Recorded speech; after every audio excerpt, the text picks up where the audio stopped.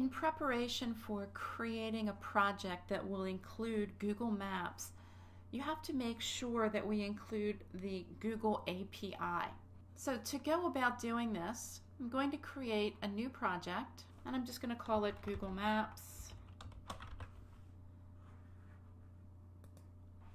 And then when we select our target, you need to make sure that you choose one of the Google APIs. And you can choose the Google API appropriate for the particular platform that you are developing for. So in this case, this would be for 2.2, 2.3.3, and as we go up. Now, if you get this far, but you don't have any Google API to choose from, or you want a different one for a particular platform, I'm going to cancel out of this. And what you can do is go into your Sdk Manager. And in our Sdk Manager, remember, this shows you what platforms you have installed and features, and then what you have available to install. So you want to choose the platform, and then also make sure that the Google API for that particular platform is installed. If not, then you can check it off and then install it. Then it will show back up when you are creating your project. So I'm going to close this, and I'm just going to go back in and create my project again. And I'm going to choose the Google APIs 2.3.3. And I'm going to give my package name and then click Finish. Now I want to point over here into the Package Explorer that we can see our Google APIs. And if I expand this out, you can see that we do have the Maps jar file, which will give us access to the different macros and add-ons that we need in order to work with our maps. So that's the first step, is making sure you have that. Without that, you won't be able to access the Google Maps. Next, we'll look at obtaining a Maps API key from Google. So we need to apply for a free Google Maps API key before we can put our maps into our Android application. So I'm going to go to the Google Maps page, and this gives you the instructions and the place where we can go to get our API key. Now, first thing we need to do is to get the location of our key store, and then we need to get our MD5 certificate fingerprint. You also need to have a free Google account, so if you don't have an account with Google, you'll need to set that up before you're able to get your API key. Now I'm going to demonstrate doing this. It's on a Mac.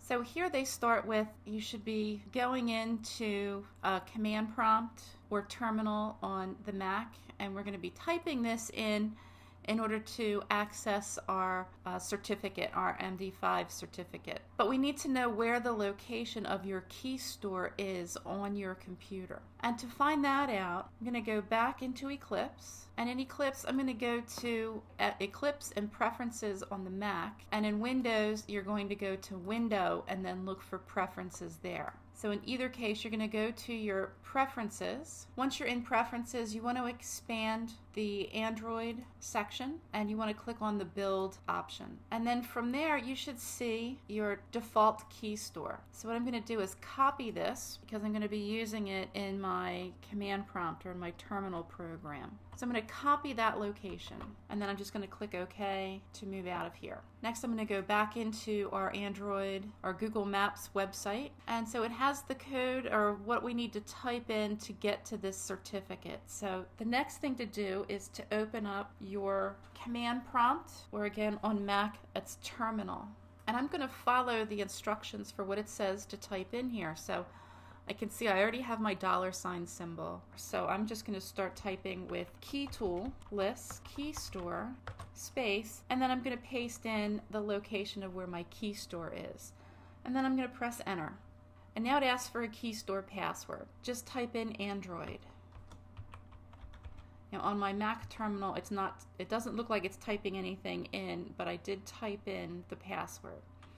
And now I press enter, and so it has my information in here, and here's my certificate footprint. And this is what I want to copy, because I'm going to have to paste that in down here. So I'm going to copy this. Now you should read through the terms of service because it does explicitly state what you're allowed and not allowed to do with this. And since this is just a demo, I'm going to choose OK. I've read the terms and agreements, and this is my MD5 certificate. So I have that pasted in, and I'm going to generate an API key. So that worked successfully. And so here's my key. Now the key that we have for this is only good for the development of this application. You need to go through this process again when you're signing your app in order to publish it onto one of the markets. So this is a certificate that's good for the development purposes. And if you look here, you can see that they even give you some example XML layout code that we can copy and paste in. And it is using my specific key. So I'm going to copy this, but I'm going to keep it open just in case something happens. I'm going to keep that, and then I'm going to just copy and go back into Eclipse. And then we're going to set up our application to be able to use this key and to display a map.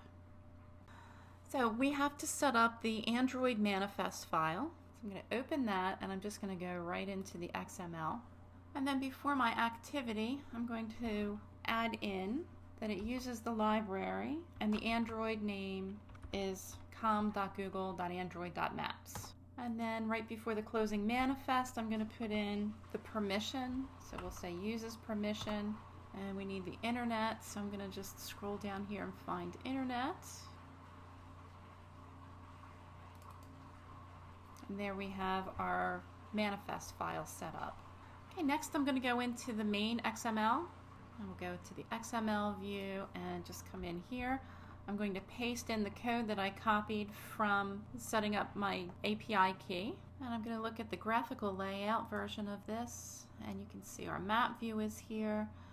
We still have missing style, but let's get everything else to work first.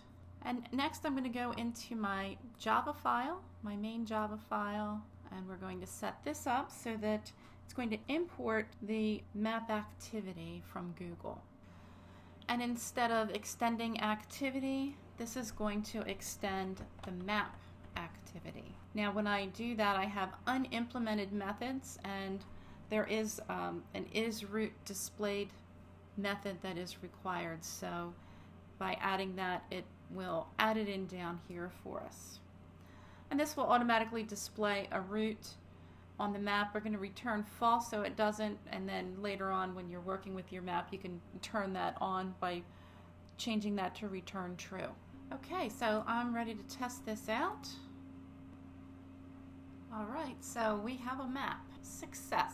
So we were able to create a project that used the Google API. We got a map API key from Google, and then we displayed the map in our activity. So look for the other video tutorials on how to take this some steps further with being able to zoom in and zoom out and display certain locations.